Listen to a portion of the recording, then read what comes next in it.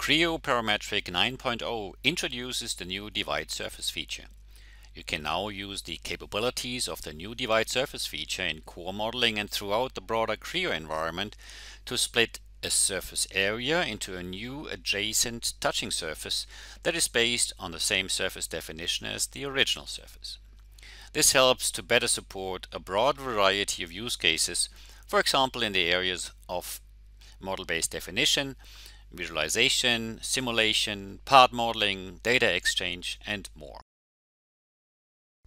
Divide surface supports two creation methods, sketch-based and chain-based. The sketch-based creation method projects the selected sketch onto a single or multiple surfaces and splits each of them into two.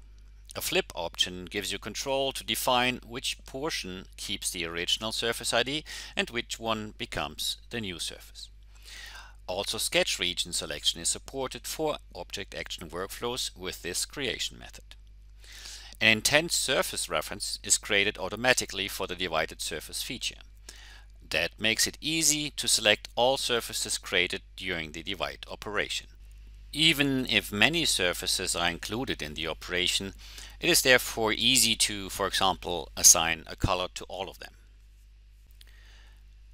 A divide surface feature can also be based on chain references that lie within the selected surfaces.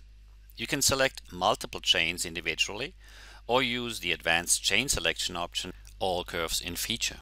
The shown example illustrates this using intersection curves created between the main design body and the fixture body.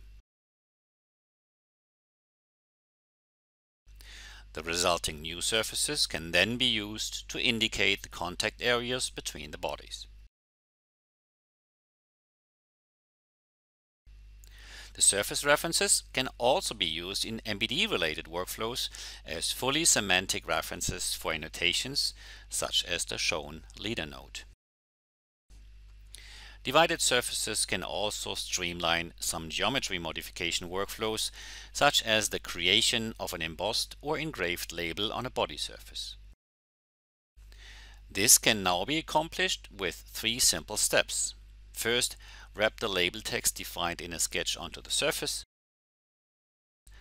Second, use the wrapped curves to divide the surface. And third, use flexible modeling offset to offset the new surface towards the outside or inside of the solid body. Flexible modeling automatically creates side surfaces in that situation, which completes the workflow. Creo Parametric 9.0 increases design productivity for many use cases requiring surface areas as referenceable objects in the model geometry. Please refer to additional What's New information for more details on related use case examples and capabilities.